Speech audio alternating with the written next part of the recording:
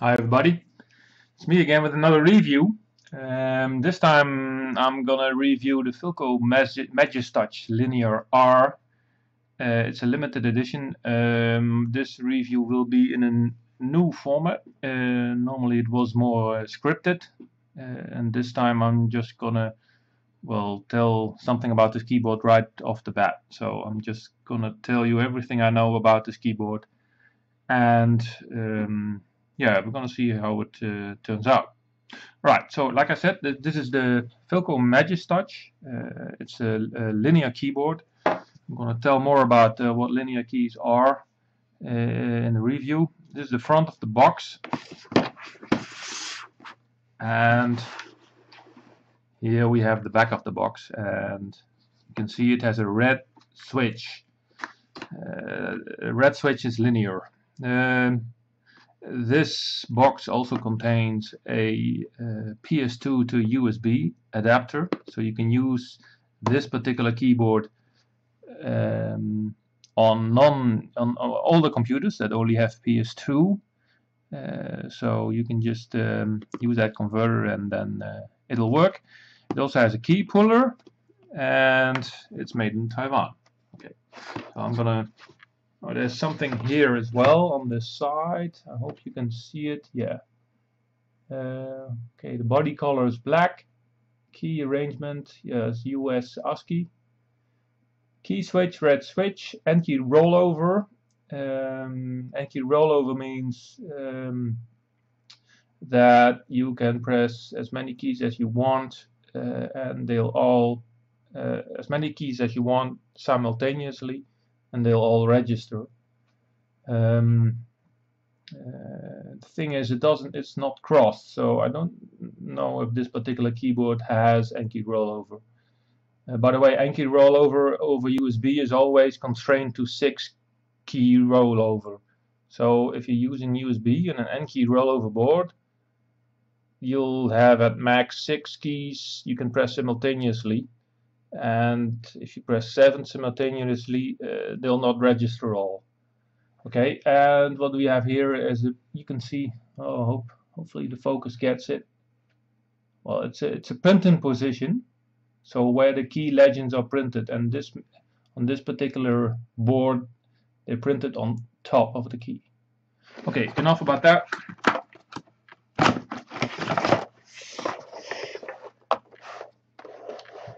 Opened. Okay, these keycaps are not the original keycaps. I modded those with special keycaps because I like these keycaps a lot better. As you can see, you have a plastic cover. You can use as a dust cover. You can use that so it won't catch dust. Okay. Here's the adapter. Well, I put it in just to show you. So this one goes inside the PS2 connector at the back of your PC, and the USB goes in here. Alright, so we also have a keycap puller. This keycap puller makes it possible to pull keycaps. I'm going to show that later on in the video. So when I take this out,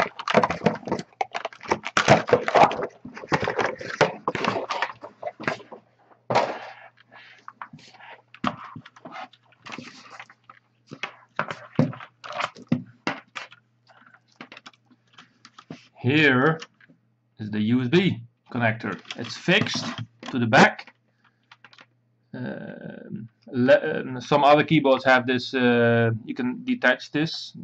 Well, I'd rather have that, but in this case, yeah, it just works. Let's cover the back. Okay, you can see here 4 non-slippery feet. These you cannot, and you have got these 2 adjustable feet with also non-slippery stuff at the end.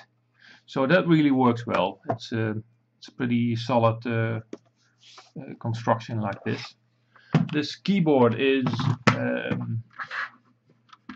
plate mounted. And that means it has a metal plate the size of the board inside the board, and underneath that metal plate there is the PCB, the printed circuit board, that takes care of the electronics. That makes this plate makes this keyboard heavy and very sturdy. It's really rock solid. This little keyboard. It's a tankless. What does that mean? Normally you would have on this side you would have number keys and other keys.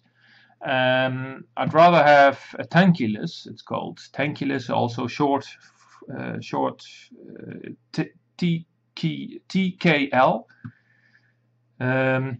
I'd rather have that because I've got more room and I don't normally use a lot of numbers, so I like this format a lot better. It's nice, small, and it fits my desk a lot better.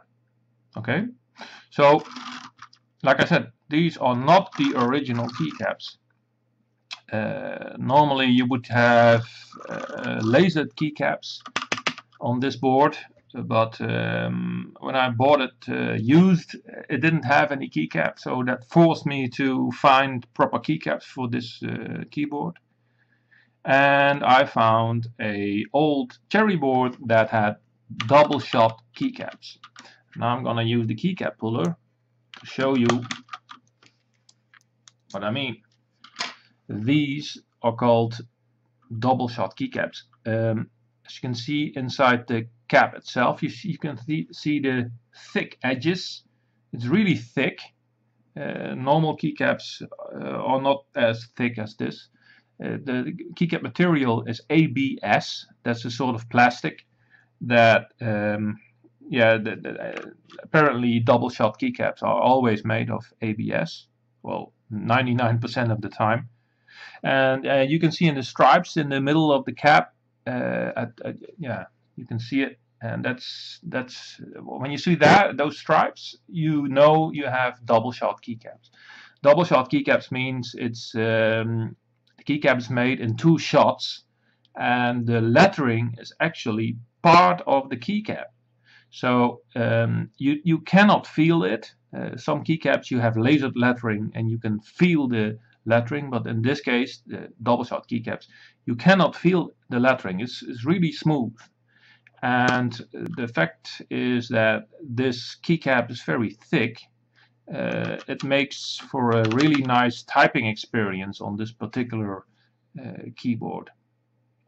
So as you can see, most of these are the double shots, but these, the bottom row, are called the modifier keys. That old cherry board I harvested these keycaps from did not have the proper size for these modifier keys. These modifier keys are 1.25. That's a measurement for the keycap size. It's almost 1.25 bigger than a normal sized key. So in order to get this proper size keycap, I had to look inside my bag of keycaps, and I found these red, green, blue RGB modifier keys, and I put them on. They're really thin keycaps, but well, they function properly. And these 3 modifier keys are actually lasered PBT. And PBT is the other kind of material you can find for keycaps. The third one is POM, P-O-M, but not many keyboards use that. Most of the time it's ABS, like the double shot here. And this particular keycap is lasered. You can see that lasered keycaps don't have a lot of contrast as compared to other keycaps. These are lasered PBT caps, and yeah, they function properly. One more thing I can say about these modifier keys is that they need a centered stem. This is called a centered stem. It's in the center of the keycap. Some Cherry boards don't have this centered stem. They have it off center, or to the left or to the right. And when you have those keycaps, you cannot use those keycaps on a centered stem Filco in this case. So one of the problems I had with this with these caps was the caps lock key, because this was the caps lock key that was originally part of this keycap set, and as you can see, it's not, the stem is not in the middle. I'm gonna take this other one off.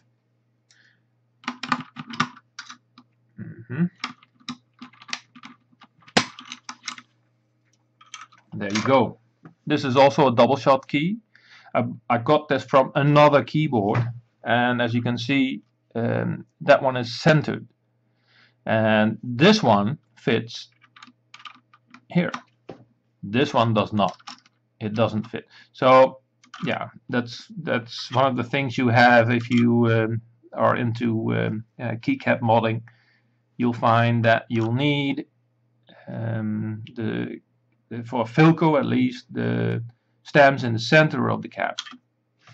Alright. So one more thing is that this problem I have with the modifier keys and also the spacebar from the old Cherry keyboard did not fit. It's a particular kind. You have to get these keys from another keyboard, or you can buy a Moogle kit. And a Moogle kit is something that was, well, the name popped up when a certain user called Moogle Stillskin, also a keyboard enthusiast, and he coined the idea of selling Moogle kits that can be used together with an older keycap set made by Cherry to complete your set. So in this case, a Moogle kit will have these modifier keys that will work. Oh yeah, I didn't tell you about this. This is the ANSI layout as well of this keyboard. Well, I'm from Holland, and in Holland we mainly use ANSI keys. We don't have a German layout or a Finnish layout or whatever. We have most of the times we use US layout, and that's with ANSI keys. This is an ANSI enter, and sometimes you will see big L-shaped enters. That's not ANSI. This is an ANSI Filco with an ANSI Cherry keyboard keycap set, and that one fits the Filco just fine. Also, these shift keys, they fit, but the older keyboard, they would fit, but I wanted to have this nice green RGB set, so that's why I changed them. Alright, one more thing. I'm gonna try and show you how you can remove the shift, these keys, the shift key and the backspace key and the enter key and the spacebar key, and how you can reinsert your key. Okay, what I'm gonna do is I'm gonna make a little room for myself. I'm gonna pull the key, in this case the spacebar, a little bit, and it's loose, and then I'm gonna push it to one, push with the left finger to the right. Oh no, I'm gonna I'm gonna do it the other. I'm gonna push to the right.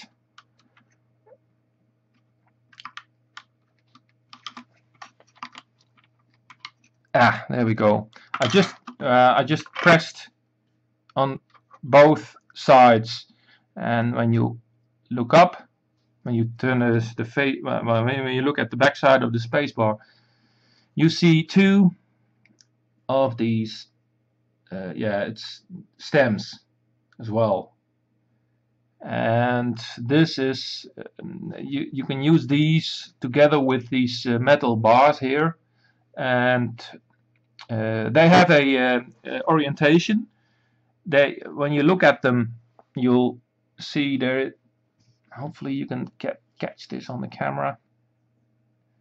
you can see there's a difference in the orientation of these little stems.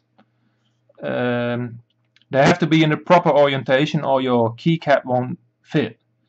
In this case, yeah, I put them in the right orientation, and now I'm gonna try and put them back. Okay, I first put the left side in. Okay, I can see it's in, and then I'm gonna press the right side.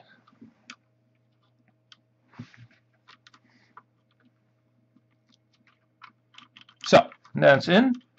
Then I'm gonna put it over the red key switch, and then I'm gonna press it. So there it's in again. Well, I hope I hope for you. Well, I hope that was clear. You can do the same with the shift and the caps lock, the enter and the backspace key.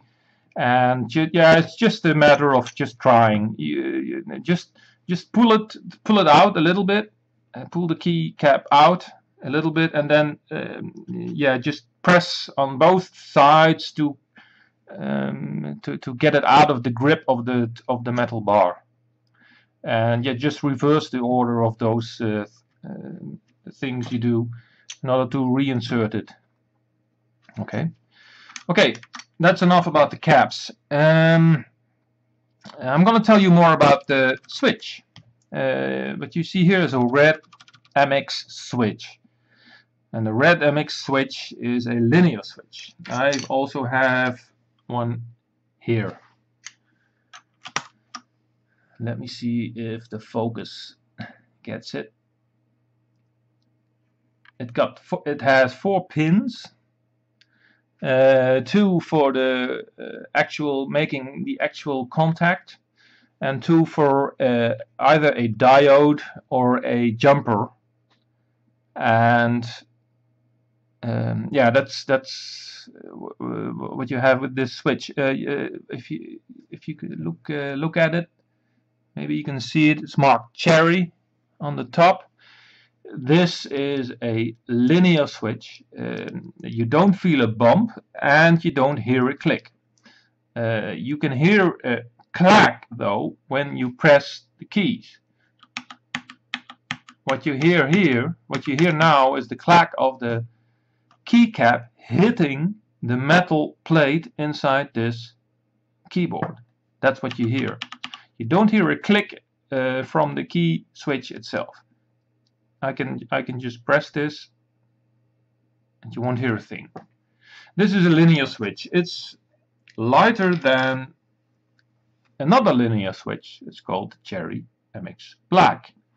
This one, the red one is lighter than the black one, so the black one is heavier than the red one. I'm not gonna throw numbers at you, how many Newton you need to press it or whatever. You just remember that the black ones are more or heavier than the red ones, and mainly people just either like the black ones and dislike the red ones, or the other way around. Well, I'm of the kind that likes them both, so I'm a big fan of linear switches. That's why I have this keyboard as well. I like to have it, yeah, pure. There are 2 other kinds of switches, and those are the Cherry MX Blue and the Cherry MX Brown. These are the 4 major MX Cherry switches. They are still produced by Cherry, and that's why you can get them inside the keyboards you can buy these days.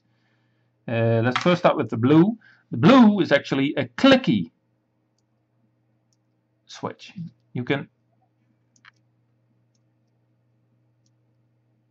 hear it.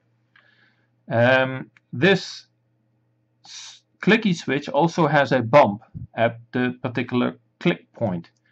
So you can feel a little bump when you press it. And when you press through that bump, you can hear, well, the click is sounded.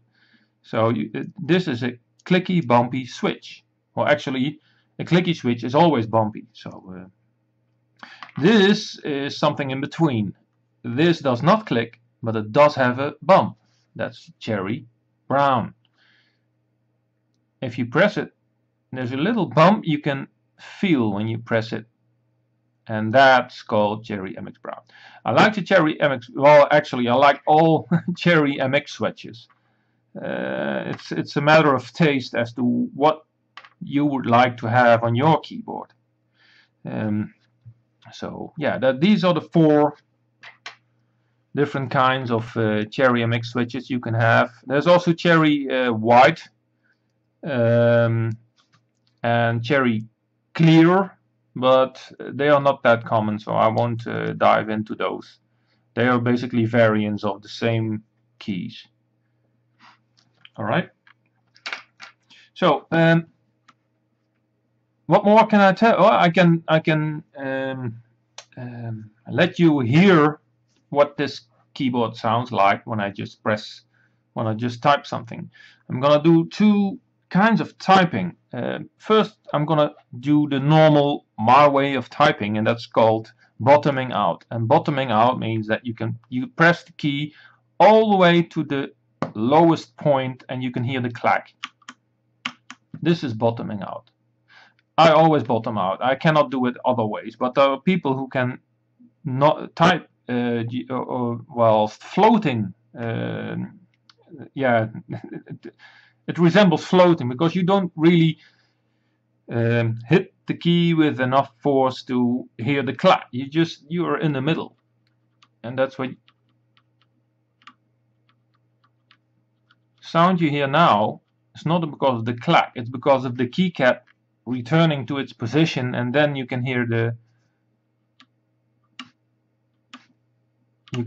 sound that it makes then. So I'm first gonna do it bottoming out.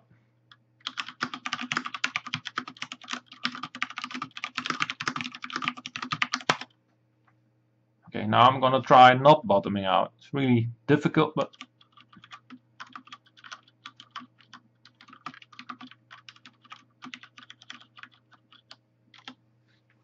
yeah. Alright. I think that's it. I told you all about the keycaps. I told you all about the key switch. I told you about the key modifiers, about the Moogle kit. I told you about the plate inside this keyboard. I showed you the back of the keyboard. I showed you the box of the keyboard. Yeah. I'm gonna post this review on YouTube and on deskauthority.net. If you like it, or you have comments, or you see ways of improving my way of the kind of review I'm doing, please let me know. Yeah, okay. I hope you liked the video.